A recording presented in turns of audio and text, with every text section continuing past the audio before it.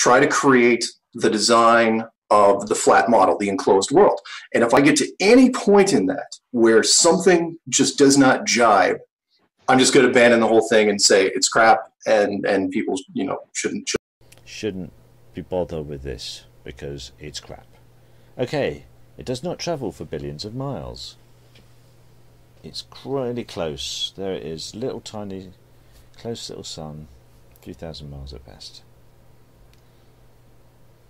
You don't get the music, not quite so attractive. Light speeds, that's a mistake scientists have made. Small and local. Well, is it? Lemon is, well,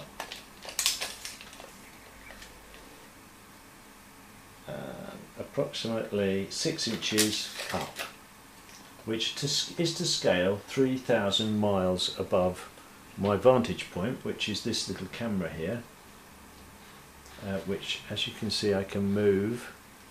And this is on the stationary. This is on the stationary plane of the flat Earth model. This is a turntable which simulates the sun moving. So as I move this around, the vantage point stays mostly the same, and I can look at different areas. But the whole point of this is I'm always going to look at the sun. So here we are on the flat Earth, the sun 3,000 miles up, and we're here in the south of England at a latitude of 51 degrees, which is exactly where I live, here in Sussex. And this camera is looking at this lemon, or the sun, which I shall give a little bit more realism to. The sun is rising. Now notice there is something strange about this. The sun is rising at 6 o'clock, and yet look at that angle here. It's already risen. The sun never sets on a flat Earth model. In fact, if you do a little calculation, at midnight, from where I live, the sun is still 22 degrees above the horizon. This makes no sense at all. Nobody has satisfactorily explained it. Nobody's even really tried. What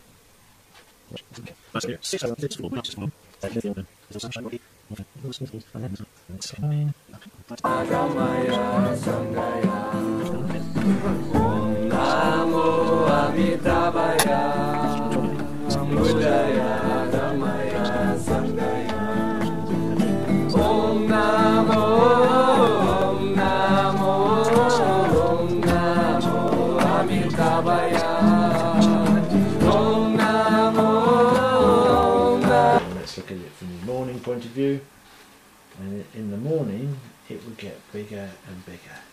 People say, oh, it does, I've seen it.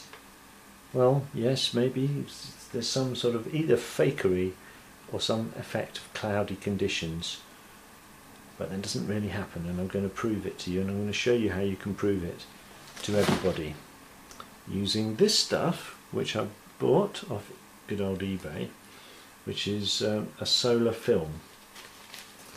This solar film is well, quite expensive, but I'll sell you a little bit on eBay, just a little tiny bit, and I'll show you what to do with it. This is what I did with it. It's a Casio Exilim, and here's my homemade filter that I used to take some photos, which I'll show you in a minute, of our sun. We've got a bit of sun here, even here in Sussex lately, so I made full use of my solar filter. Alright, I put a bit of blue tack on there.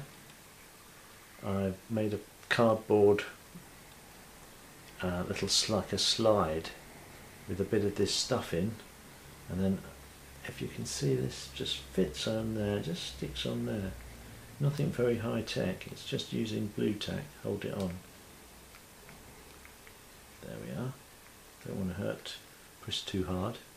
And then I can go out with this camera, as I have actually, I've already done this, and I can point this at the sun, and I will see a sun on the back there, you know, not too bright, but doesn't damage the camera because it's a very good solar film.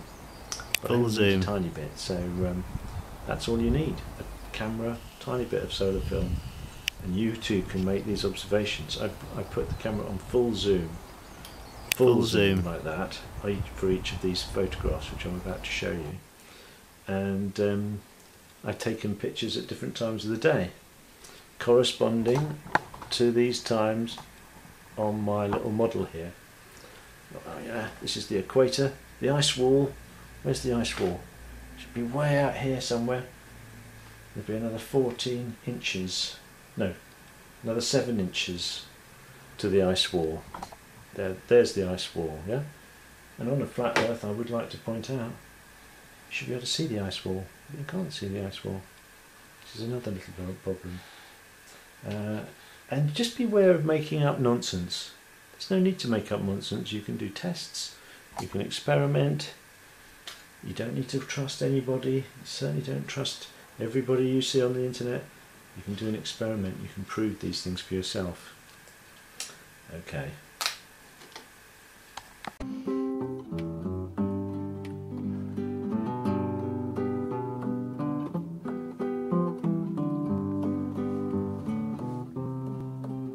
No jardim desta terra sagrada, onde brotam sementes de amor, uma luz de natureza, com o brilho do Criador.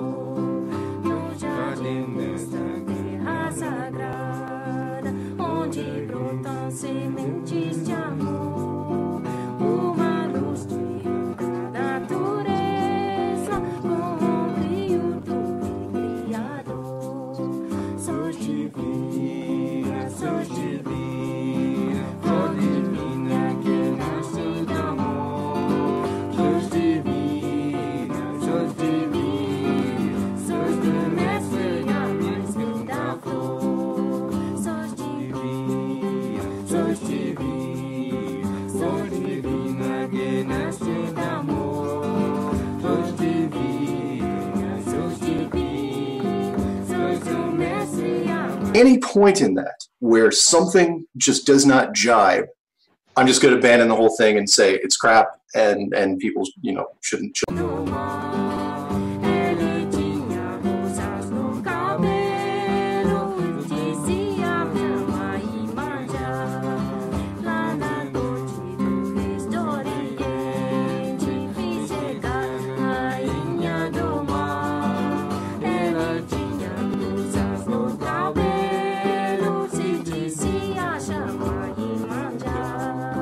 Sois divina, sois divina, sois divina.